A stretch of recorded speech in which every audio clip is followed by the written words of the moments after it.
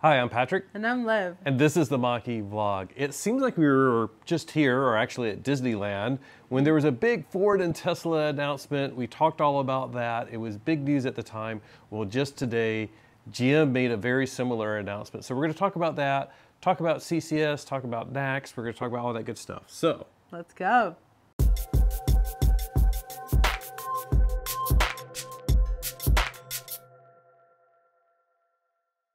We're gonna have to look back at that video in Disneyland. It was a bit of a whirlwind, but I'm pretty sure that I said GM was my vote for who I thought, or more wishful perhaps, was that would jump on board with Tesla and incorporate the NACS charging standard. Do we say NACS or do we say NACS? I think some people are saying NACS. I like NACS. North American Charging Standard. But yeah, I think you did say GM. I'm not even sure who I said because it was such a whirlwind at the time.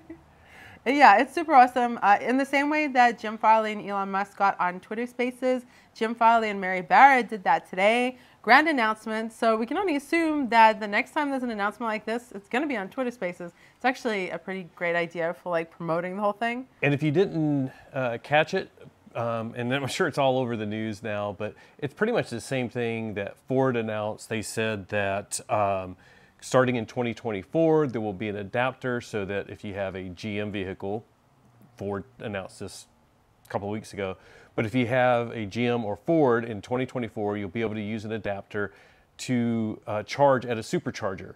They've had adapters before where you could use a Tesla destination charger. This allows access to the supercharger network, and it's going to be integrated seamlessly. They're getting access to the API and payment system. So you should be able to have a fairly seamless transaction charging session. And then in 2025, Ford said this, and now GM's saying this, they will start putting the NACS, the NACS port, on their vehicles. And so that's very exciting. That was the announcement today, and Liv was excited. We've been looking at the Chevy Bolt, which of course is going to be discontinued. Well, I mean, I'll say I was excited and I wasn't excited. If you followed our Chevy Bolt progress, we had a really hard time getting any of the dealerships out here to agree to MSRP. So we actually just like maybe 2 weeks ago had an opportunity where someone was like, well, we might have a Bolt. And we were like, no, because, well, there's more. We'll explain. But so we could have had an opportunity to have a vehicle that now would have access to 12,000 more chargers, but we don't. And I feel like Bolts now are going to be like, oh, even more gold than they were. Well, yeah, it was, well, and you know, there's issues with that because the Bolt doesn't charge that fast. So charging a Bolt at a supercharger might not be the best thing. But it does mean, you know, there's a little bit more lifespan and flexibility. And one of the things, like, with the Bolt, it's like it'd be nice to have some options like that. But I think for me, what I'm really excited is the Equinox and Blazer that are coming out, specifically the Equinox. Like, a lot of people are saying that's somewhat the equivalent of the Bolt because it's going to supposedly lower costs, not the $50,000, $60,000 EV that we've been seeing. So the Equinox will be their more budget EV, and the fact that now you'll have more charging options is pretty exciting. When Ford made the announcement, a lot of people were saying, and you know, in my mind I was thinking as well, it was like it makes it maybe a bit more appealing. Maybe this makes the Equinox a bit more appealing for people. Yeah, and to be totally honest, I've been chomping at the bit to reserve an Equinox for, I mean, how long has it been since they announced them? 8 months? I don't know. It's been a while. A long time. Yeah, and the reservations have not been opened. It feels crazy because so many other things have sort of come out of the woodwork or appeared since then. So I would love to reserve an Equinox. It's exactly what we're looking for as a second EV, something that would be great for me. More affordable, is said to be within $30,000, and like okay charging, good range. It could be perfect. But something that was recently announced that I actually just reserved yesterday is the Volvo EX30, and I'm very, very excited about that. So now it kind of like it changes. Gives you something to think about. Yeah. And this is all related because it's sort of like, you know, first of all, is this adapter going to be, is it going to make it so that you can get an adapter from Tesla, Ford, or GM, and then use it on a Volvo? because that could be really cool. You know, maybe you have to use the app. You won't be able to use plug-in charge or something like that. But will we be able to use that adapter on other vehicles? But then it also goes into, and no one has said, by the way, that that's speculation, maybe, hopefully. But then it's also like, who's going to be next? And Liv said maybe GM. I thought Hyundai might be one of the next ones, or like Rivian and Lucid, I think, are no-brainers. They sort of have to do it, I think. But they're smaller, they're startups. But as far as the like legacy manufacturers, I think Hyundai, which would be Genesis, Kia, and Hyundai. It would be awesome.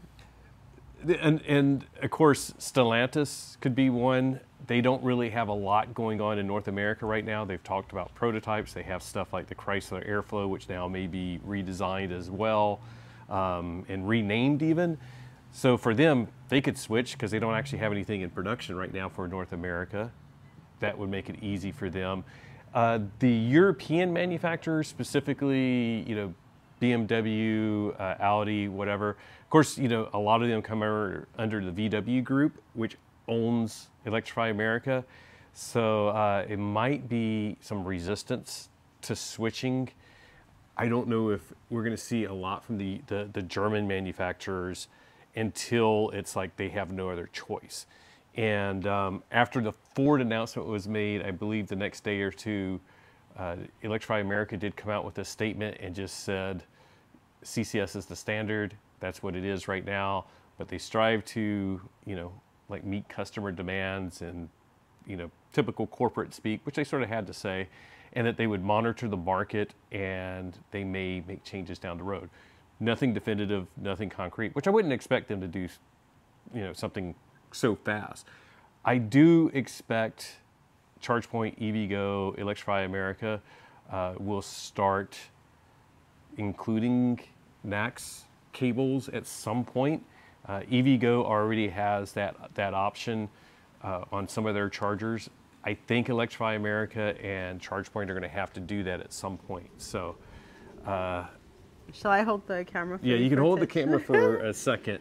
So sorry. No, I was just saying that. So I just wanted to like transition there because like they're going to start, however they do it. Like maybe it'll be like 2 stations have CCS and 1 station has the NACS cable. However they're going to do it, it's going to be great to see like options out there for people, and we'll have Tesla Superchargers. They're only going to do NACS, so it'll be interesting. Actually, of course, they have the Magic Dock, but I think a Magic Dock is dead now. I don't think they'll do any more Magic Docks. They have 12 stations now. I don't think they're going to expand that. It just makes me so curious. Like, I want to know what was going on the back end, because like, what happened since Magic Dock was initiated that made this change occur? Like, were all the major automakers getting together with Tesla and Elon Musk, and were they all strategizing for this to happen now?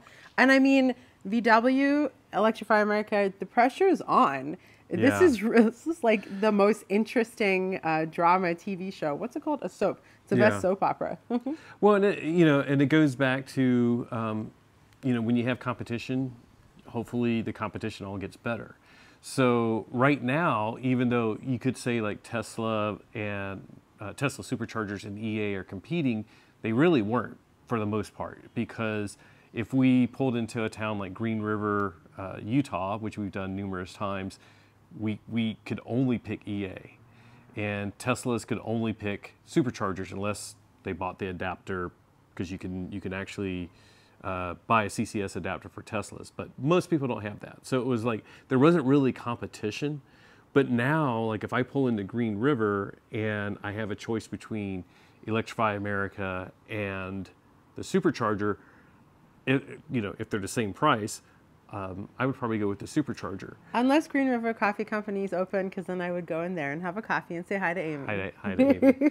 Yeah, I mean, so there are factors like that. Hopefully this type of competition means that EA will get better.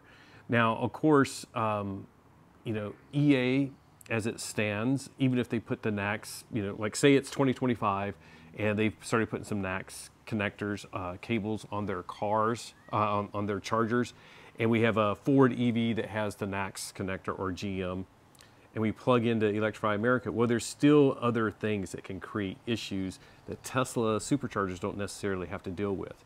They have the card reader, the tap and pay, they have screens so that you can make those type of transactions and see what it's doing, and all of those are sort of failure points.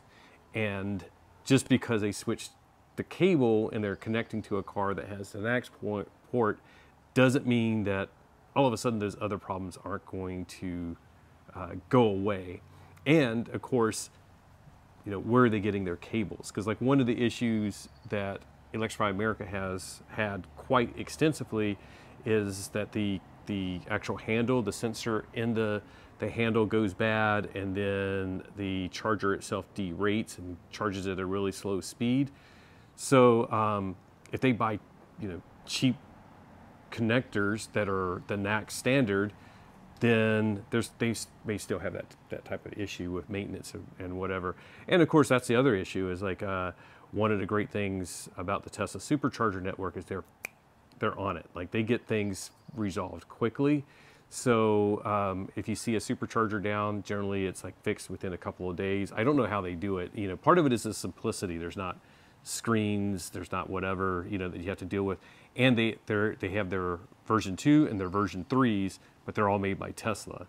And EA has like 4 major vendors that they've been using. They're transitioning to some new chargers, but they still have to have different parts and different capabilities and different training to maintain those different charging stations. And this applies to ChargePoint and EVgo stations and stuff like that. Like if you have variety of stuff, it can be harder to get it maintained. And ChargePoint does some things I don't like they basically sell the charger and then don't maintain it because it's up to the person that bought it.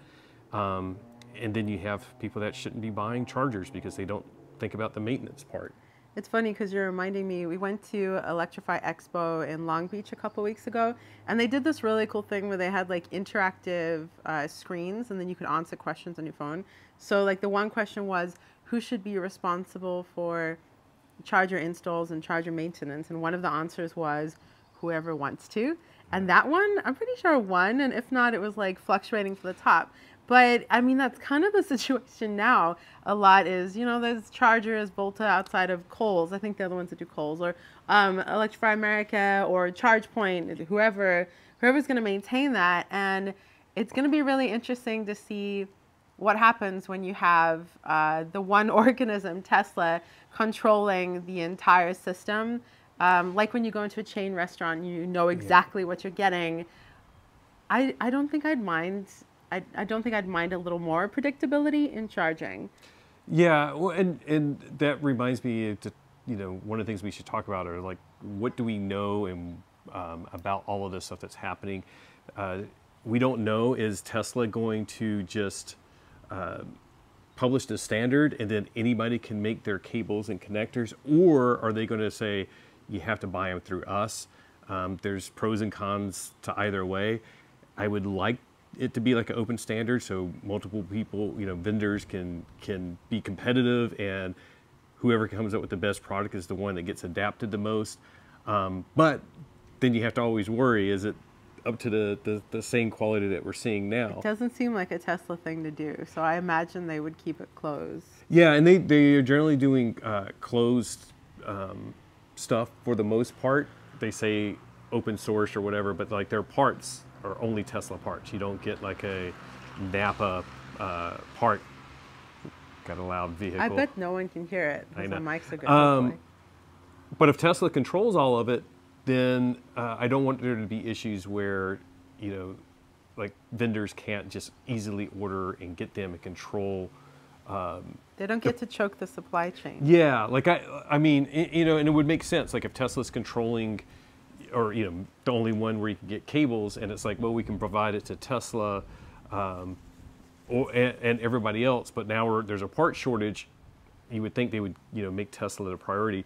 One of the things that Elon Musk said today in the Twitter space with GM was, he said that, you know, it is their goal to make everybody on a level playing field. And he said something to that effect with Jim Farley as well, which is very encouraging because there have been thoughts of like, they're going to make it more difficult to charge if you have a GM or Ford or whatever. That would not be good. And I almost expect that we'll have to pay a little bit more. It's sort of like if we're a member of EA, we get a discount. If we're a non-member, we pay more.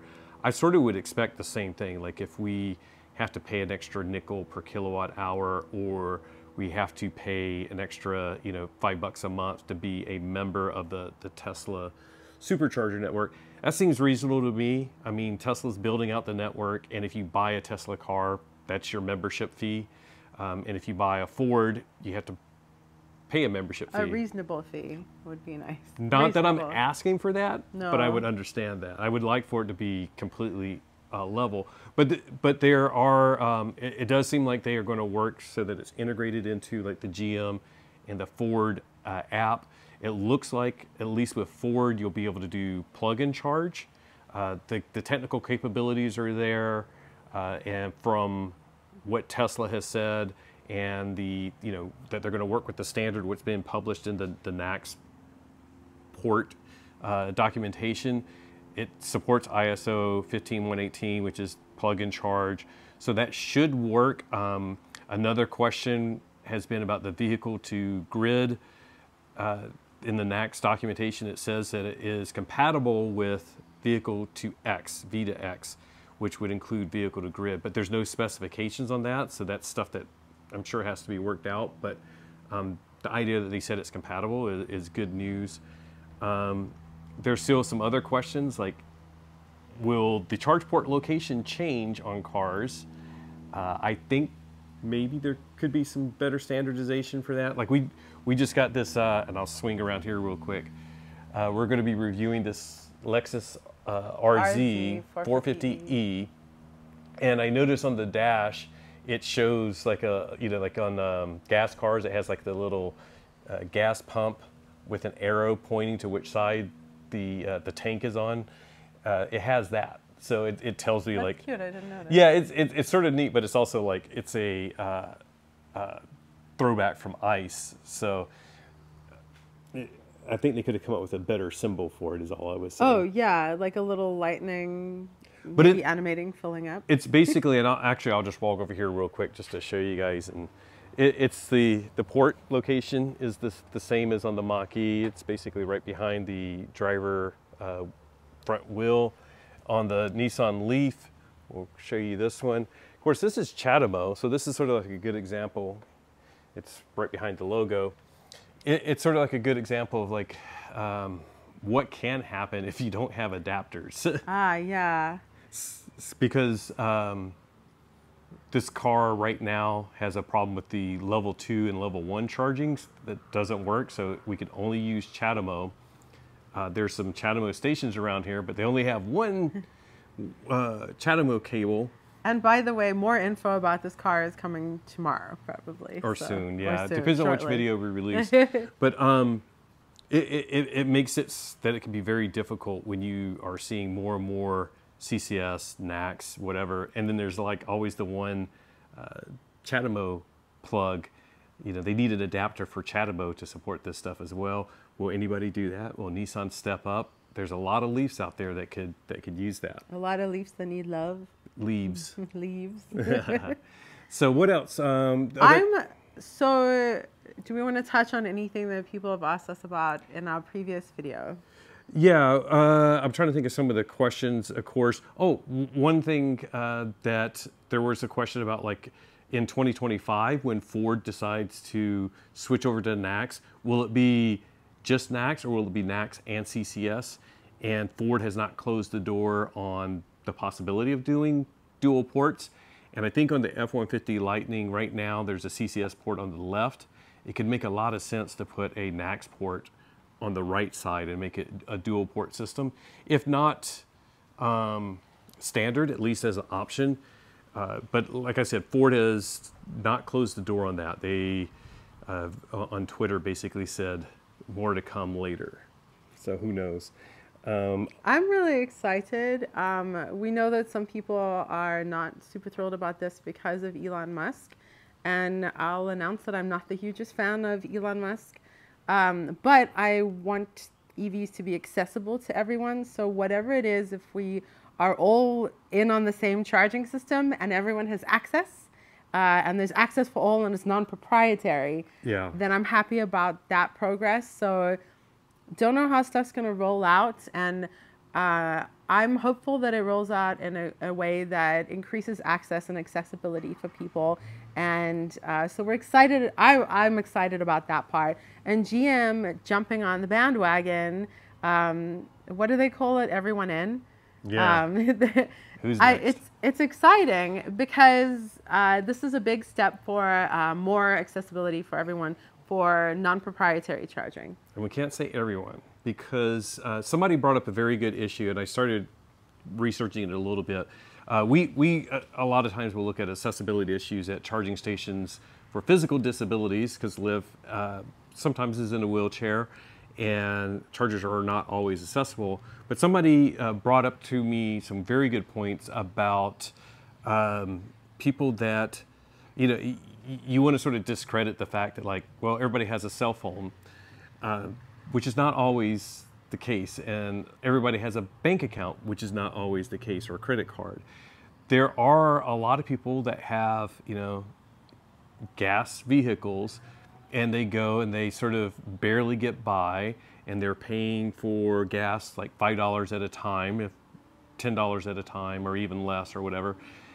How is that going to work out? And right now, like, some of the standards for NEVI just requires that there's a credit card reader, but that can be problematic for people that are only using cash. And I figured, like, and the number's what, like maybe 0.5%, but some communities, it's up over 5% of the community is bankless. They don't have a bank account. They don't have a credit card. How is that going to be handled in the future? These are more in-depth, in the weeds questions, but they are actually things that we need to think about now. The same thing as with the physical accessibility of these stations.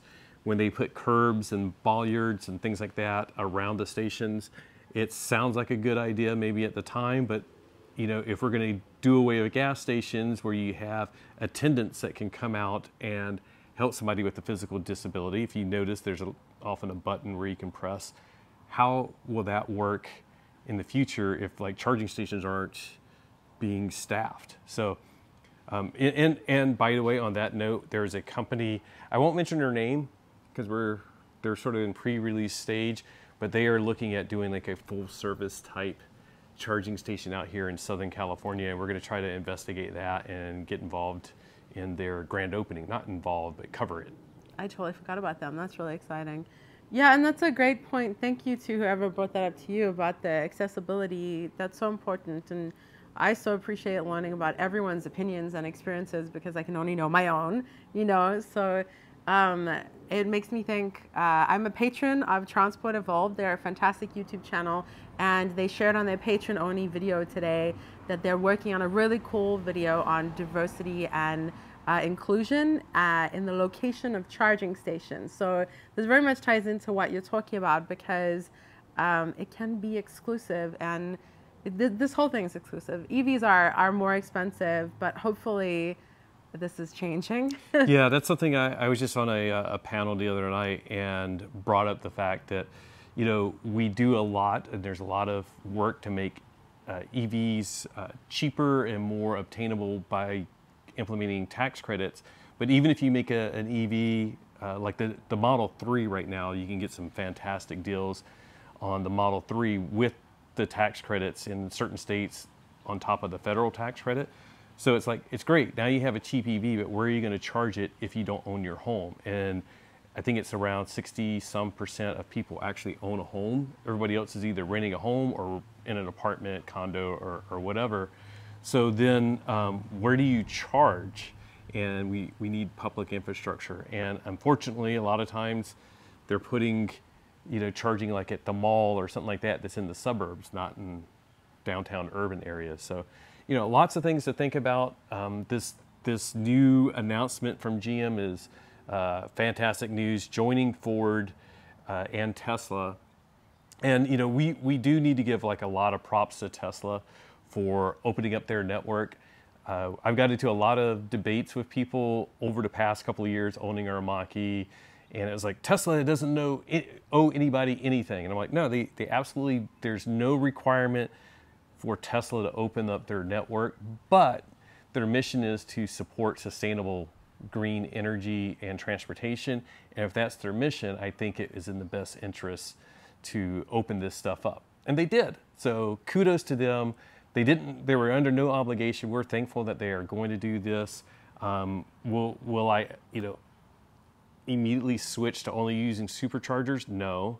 Because we charge at home mostly. Mostly we charge at home. And when we're on a road trip, it's like, I'm Whatever. cheap. I'll go for the cheap one. Yeah.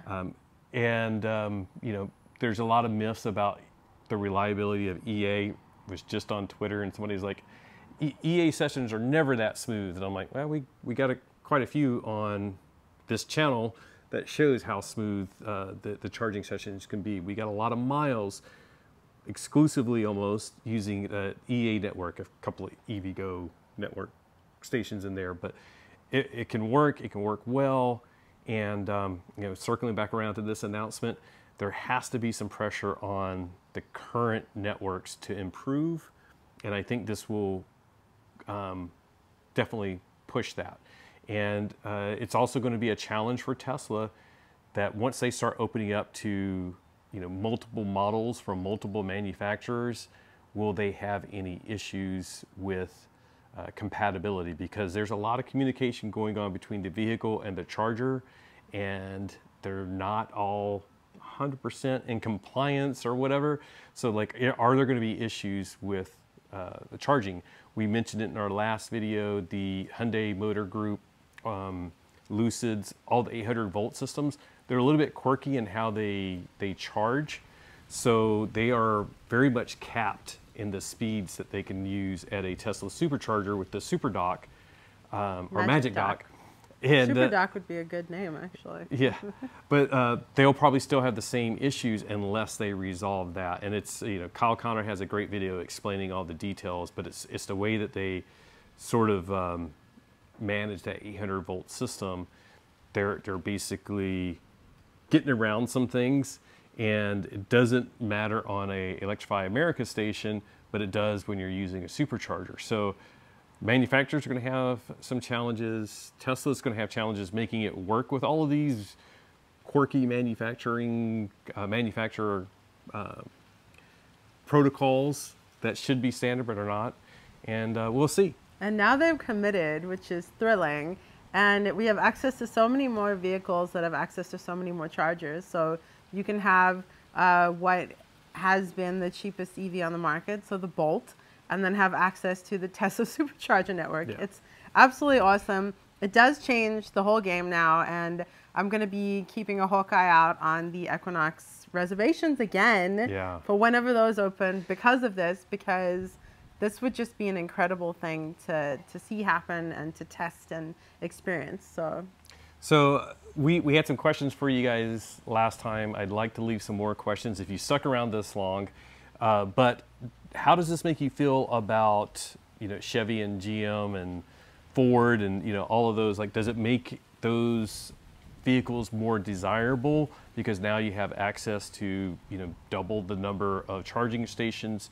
I've had a lot of comments over the past 2 years. Is like, I like the Mach-E, but there's no way I want to be reliant on non-superchargers. So for those type of people, does this change it at all for you? And of course, we've asked ourselves and we talked about it, but who do you think is next and why? Like, why do you think it might be whoever you suggest? I hope it's Geely or Volvo, because I really am excited about the EX30. So, but I think it'll be Hyundai and Hyundai Motor Group, which would be great. That'd be awesome. Yeah, and I did a little bit of a poll because I was like, who of the big legacy manufacturers will it be? Because I think Rivian and Lucid, I mean, basically, it's just a matter of time. I think those people have to go along with the NACS standard. So who else could it be? What do they do about the Adventure Network then? The Rivian Adventure Network. Well, see, so that's sort of the thing is like they're still in the infancy of rolling that out. Sure. So it should be fairly easy for them to switch over. And a lot of times, you know, it's swap out the cable, swap out the little holster that it's, you know, plugged into, and you're good to go. Of course, you don't want to leave your old Rivian, you know, CCS vehicles, you know, to just, you know, scramble for whatever they can do. But if there's an adapter, you can go and handle it however you want. So yeah, you'll have to let us know who you hope is next. And also, what's your favorite color? Because since we're asking questions. Yeah, I don't we got have a some favorite interesting color. colors here. So yeah, we do. On that note, right? Yeah, I think we can wrap it up. We've been trying to just sort of cover our thoughts. Pretend this is like a podcast, and we were just, you know, sitting in an office with a big microphone and headphones on and talking about it. But this is our equivalent version of a podcast. Last time we were at Disneyland. This time I'm wearing a Walt Disney World T-shirt. And hopefully we sound better. Yes. That was crazy. So if you haven't checked that one out, it was a lot of fun. Excuse me. So. Thank you very much for watching this video in which we touch base on the exciting news about GM joining the NACS standard protocol. I'm saying NACS. NACS. NACS. What do you say? Leave There that should down be a below. rap song about it. Yo, no. CCS is too hard to say. I'm going with NACS because it's every the day. way. Okay. Thank you for watching. Thank you to our patrons whose name was scrolling across the screen right now. I can't talk because you're so nerdy. Thank you guys so much. And just remember that whatever you drive, whether it's a Ford, a GM, a Tesla, whatever. You're supposed to say whether it's CCS, Chatamo, or NACS. NACS? No. Bye. Enjoy the ride. Bye.